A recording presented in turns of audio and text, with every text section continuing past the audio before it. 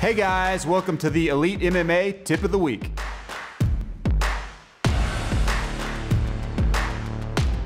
Hey guys, this is Julian, and I'm going to be working on a hook sweep from the reverse de la Riva.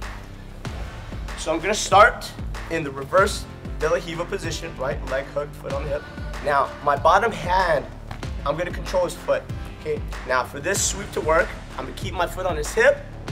My bottom leg is going to hook the back of his knee. I'm going to pick my hips up, and I'm going to push Robert back. Make sure we get up and control the top. We look forward to seeing you on the mat.